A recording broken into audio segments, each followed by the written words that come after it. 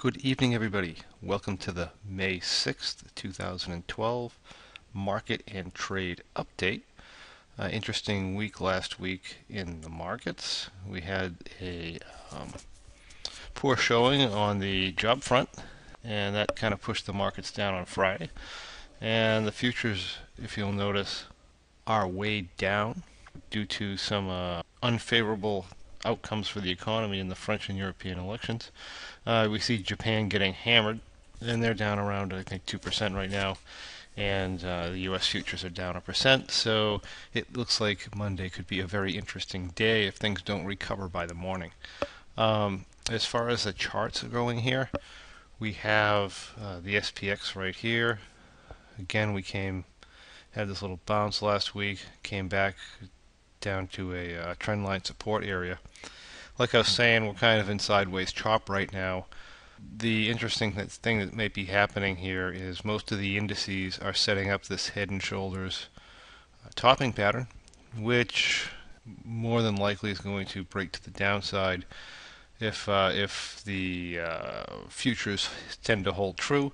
Sometimes that happens, sometimes it doesn't, and even if it does, we'll have to watch and see what happens at this 1335 level here in the SPX. In general, the longer term charts are still bullish until we break this level at, like I said, 1335.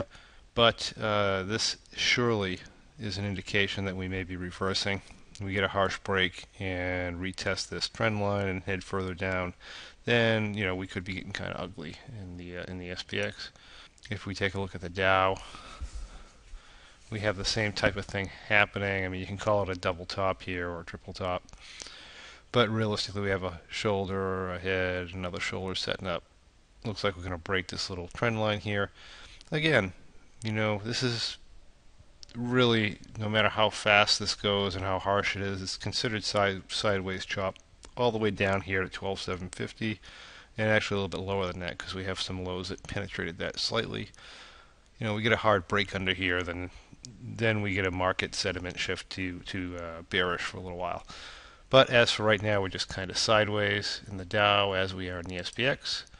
The NDX, same type of thing. I'd expect to hold this sideways range. I wouldn't be surprised to see us to come down here to the 2570 level.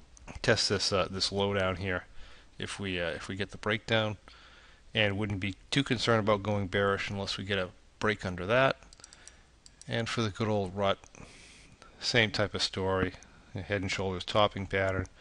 Neckline's going to be here. We'll probably break under that, but we have, again, some pretty decent support in this area here. So we're still expecting a little bit of sideways chop. Like I said, I wouldn't be surprised to come down even into this range a little bit before I get too excited to the downside. We'll have to watch the other guys, see what they're doing. Let's see, what's the first one? The rut's probably going to be the first one to break down. Let's see. Yeah, you'd have to watch the SPX here at about 1340. So as for now, we are still holding. I'm still holding my view that we're going to stay in this sideways range from about 1340 up here to 14 and a quarter on the SPX. And as far as the rut, I'm still saying 775 to about 850. And we'll have to watch for a breakdown. Things can change. Like I said, with that bad report and this news, if that technically damages the charts, it could get ugly. But other than that, we're still staying sideways. Okay, let's take a look at our trades. I happened to enter the June Method 3 trade on Friday. So I entered 710, 760, 810, put butterflies, two of those. Added two $68 call IWM calls, and this is what the position looks like. I did get a very good fill, and I fought for it, and ended up being up at the end of the day. The analyzed graphs showing up 116 for tomorrow. This is going to change things. It's going to raise our volatility, and if we get a down move, this may be down money tomorrow. But like I said, there's really no problem. This trade will stay with a very large down move, so no issues there. Let's take a look at the bearish butterfly for June. I sent out a tweet and I put a blog post in for you guys who aren't following my blog. It's lockeinyoursuccess.com. And if I have a small trade or a small adjustment that I do during the week and I don't really have a whole lot of time to spend a half an hour or an hour doing a video, then I'll just send out a quick little post on that. So you might want to follow those. As for this trade here on Tuesday when the markets were up, we did tag 830, which is our adjustment point. I mean, I could have added it. I could have not added it. I mean, by the guidelines, I could have gone either way. It's one of those things that just barely surpassed 830. You know, some of the people trading this may not have wanted it, but I actually really wanted to get into this 810. And the reason I did is as I was saying last week, I think we're in a sideways range. So I'm glad we went high enough that I could buy the guidelines, actually get this 810 in. And of course we had the pullback, and this is up quite nicely now. And if this holds up, I might be wishing I didn't buy the 810. But as for right now, things are looking really good. This 810 is going to come off sometime, somewhere around the probably about 765 level. We'll see how the markets hold up. And also on Thursday, I sent out a message that I closed the May M3 trade, so we can take a look at that. Here it is. Here is what it would look like if we were still open on the trade.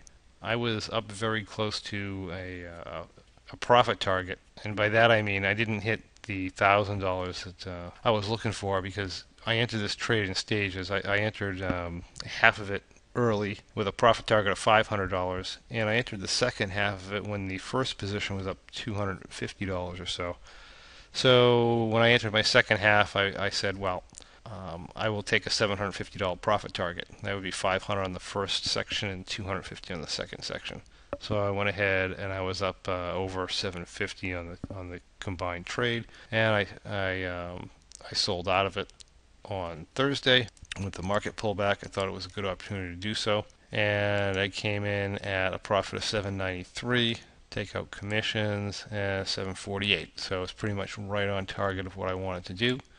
Had I stayed in it till Friday, I would have been better off. I could have taken some more money on Friday, but I'm glad I wasn't in it over the weekend. Or I guess it doesn't really matter. What would have happened is I would have made an adjustment on this had I still been in it. So had I still been in this on Friday with the pullback, these butterflies would have been rolled back, and the position would have been fine, even with a harsh down move. But as it is, I saw an opportunity to get out near my profit target. We're getting closer to expiration. I just took it, and we're moving on to June. All right, that's it. So we got some futures and European markets and Japan getting beat up tonight. We got market levels setting up for a head and shoulders reversal on the daily charts. We have support at the weekly charts, which pretty much equals confusion in the marketplace and probably more sideways chop in this fairly wide range that we have. Should we break down under the support levels, then things can get pretty ugly. We've seen what happens at these levels. We've had a couple of times already. We've been here and had some very significant down moves. So sideways to down is bias for this week, and happy trading, everybody. We'll keep you updated with any changes. Thank you and good night.